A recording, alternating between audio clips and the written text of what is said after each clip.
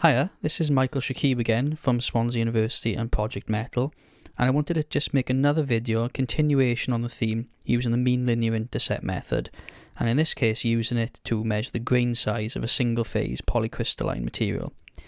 Something I didn't mention in the last video, bear in mind that you can use the mean linear intercept method for measuring pretty much anything.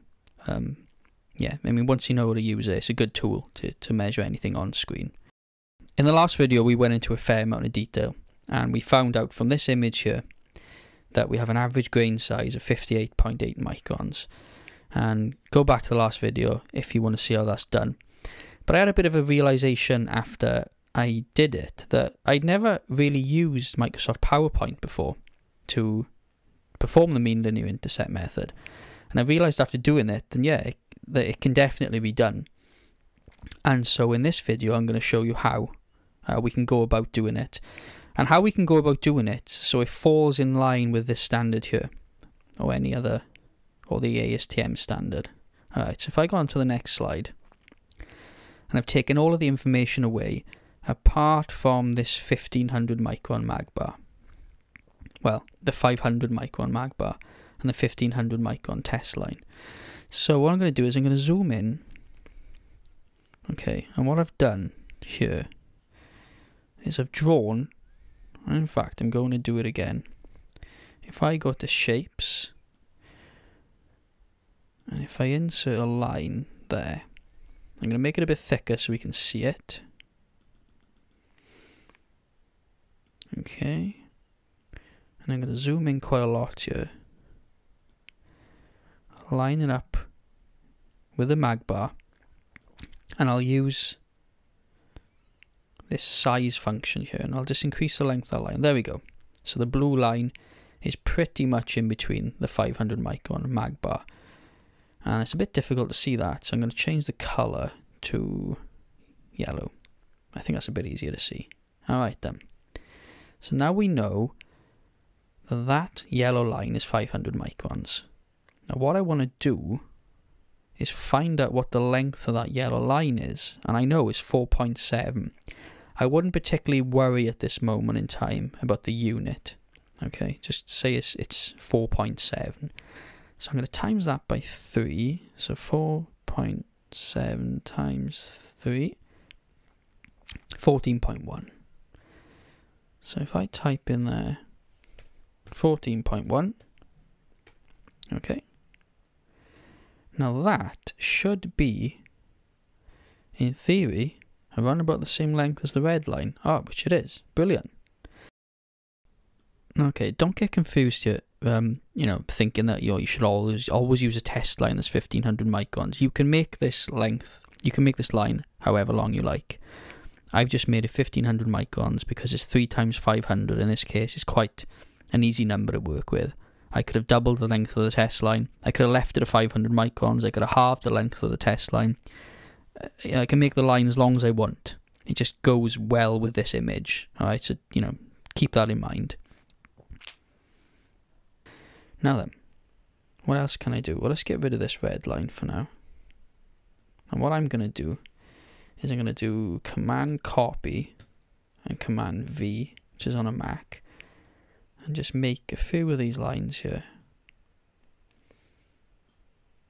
Now the standard says that you should do at least 5 intercepts, five test lines. So what I've done here is just make 5. 1, 2, 3, 4, 5. Now at this point you can just do your mean linear intercept method as per previous video. Yeah, you can just count the number of intercepts or intersects, and then do the same for the other line, do the same for the other line, and so on. And what you can also do as well is if I group these together, it gives us a fairly neat way of just rotating. And so now we can do exactly the same method, but the lines are rotated, and this gives us some directionality to the grain structure as well. So for those of you who have got Microsoft PowerPoint and who are used to using it, I think this is a pretty good way of doing it. I've never done it before, and I'm sure there are going to be people who say that it's not the best way of doing it. And it's true, it probably isn't the best way of doing it, because there is quite one thing you have to make sure of, is that if you resize this image in any way, you've basically lost all calibration. You're going to have to go back and do exactly the same thing as you did before, because now these lines here have got no relation to this mag bar at all. So we'll go back and resize it. So that's a method for doing it in Microsoft PowerPoint. It's time consuming, yeah? It's very time consuming. If you're going to do this, you know, the more lines you do, the better.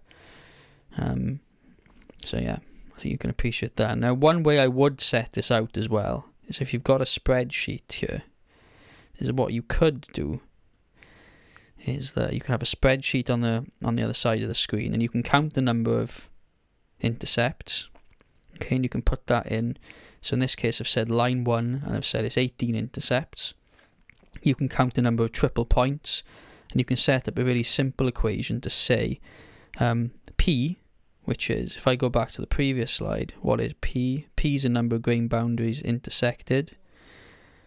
Okay.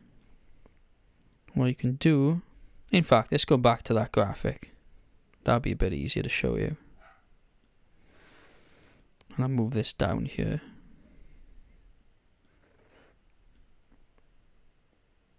Move that in a bit there, so we can see.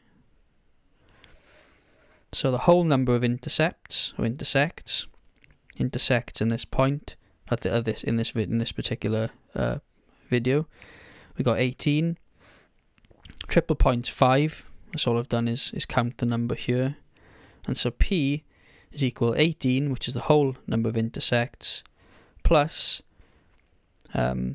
the number of triple points multiplied by 1.5, and you should go back to the previous video if you don't know why that comes about.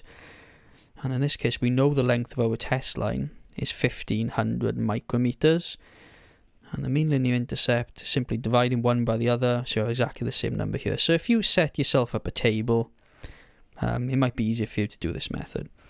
And again, I'll say it again, you can start to see how time consuming this method can be.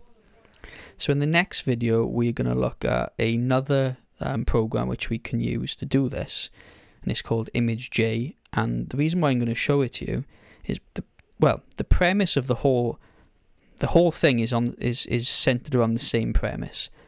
However, ImageJ is free, and so that may be something that you might be interested in. And also, it's a really good program, so if you get into it, you know, you can do a lot more with it than just use this. Okay, so thanks for listening again. Any questions, just send an email or just put in a comment below. Thanks, bye.